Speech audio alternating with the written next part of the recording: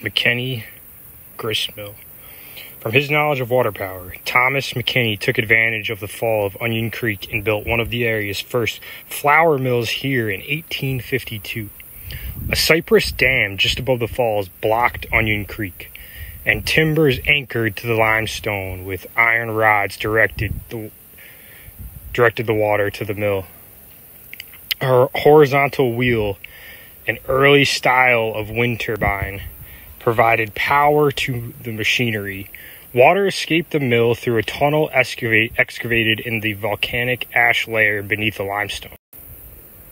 Although the mill may have had additional steam power and could have had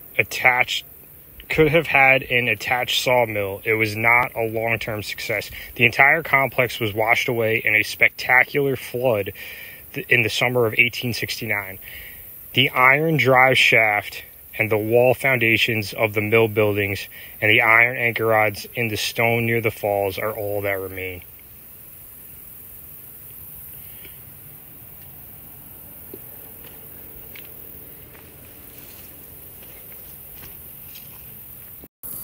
I watched a video on concentrated solar power, mirror solar power yesterday, where they basically have a targeted point in the high center location, and they put mirrors all around it, and they get the sun's reflection from the mirrors to point at one point and heat it up where it's extremely hot, and then they have it connect to a chamber where they have water, and the heat boils the water, and then steam from the boiled water then propels a turbine to give it mechanical power.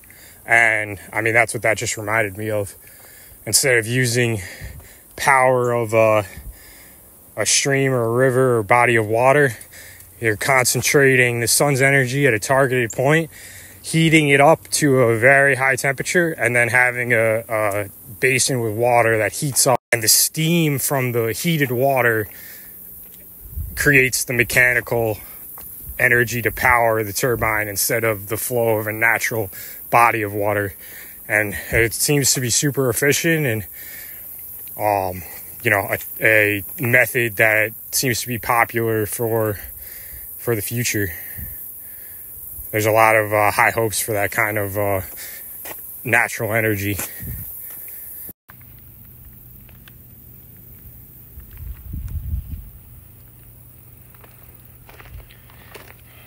I have no idea what I ate yesterday to leave that, but I have no idea what animal fucking shit that. If that was me, I'd go to a doctor.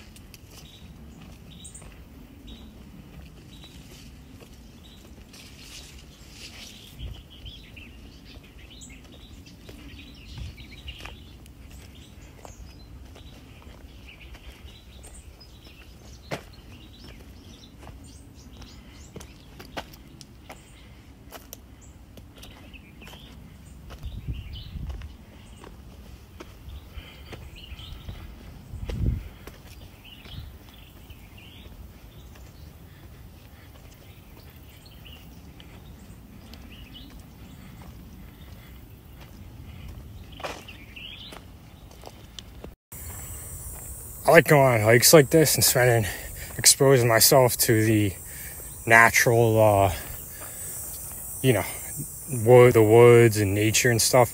Because you get, when you think about it, the quality of air you get when you spend time in the natural elements is so much better than, if you just went about your normal day in most cases for most people, especially if you live in a city.